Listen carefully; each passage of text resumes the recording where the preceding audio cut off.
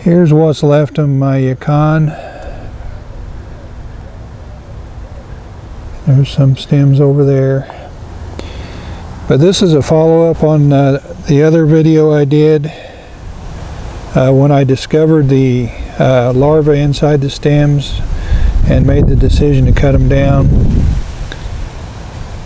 I incorrectly, I think, assumed that they were squash vine borers because they look like them. But I've narrowed it down to 3 possibilities, and they're all pests of sunflowers. But in case people find this video before the other one, I want to show what the larvae look like real quick. There's what I found. To me, it looks like a squash vine borer. And those stems were all trashed inside, and there was a lot of activity down towards the base of the stem, and they were packed with frass or poop down at the bottom, lots of black stuff. And I'll show you a real short clip of what that looked like, so you can see why I'm thinking that it might be a longhorn beetle larva. This is what I'm seeing way down at the base of the plants. They're kind of destroyed, so I don't think injecting BT would have done any good, because they're just completely eaten up. So I think I made the right call there.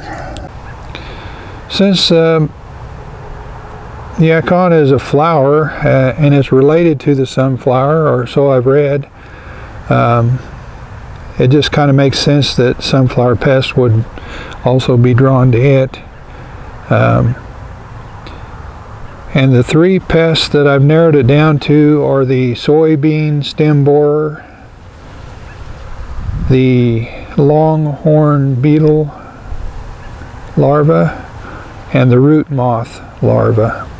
Those are all pests that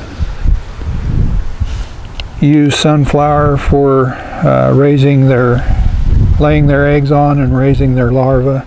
And a lot of the larvae will bore down through the stem to the root crown, and they'll overwinter down there. And one of the 3, the longhorned beetle, they seal off their tunnels with frass, and so does the sunflower root moth. And that's why I suspect it's probably one of those 2, although it could be any of the 3. And it's possible, since the Yacon have multiple stems, it's possible that it could be 2 of the 3 or all 3. I'm not sure. They all look pretty similar to me, and they all have the habit of eating down into the stems, so it could be any of them.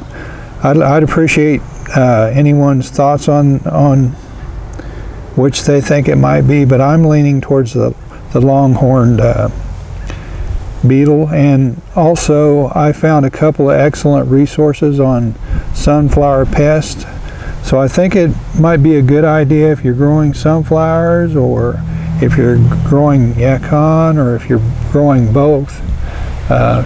You might want to take a look at them. They both have, one is from Kansas State University and the other one is from the University of Minnesota. They both have an extensive list of sunflower pests and how they affect the sunflower itself.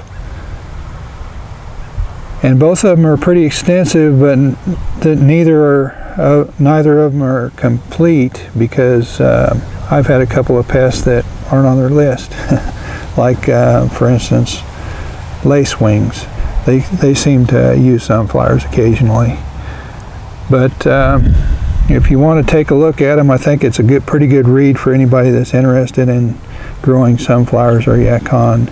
I haven't really heard much about anyone else experiencing insect damage on their Yacon, so I'm not sure what to think of all of this, but I'm kind of at the epicenter of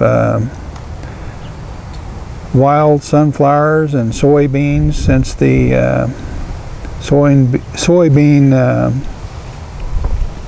stem borer utilizes soybeans and sunflowers. We're surrounded by soybean fields, and we have wild sunflowers everywhere around here. So there should be a lot of activity of that beetle also.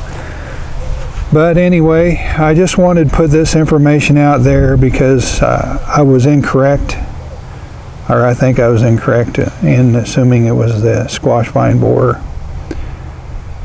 But if you want to take a look at those two web pages, they've got a lot of great information, and I hope this doesn't happen to anyone else.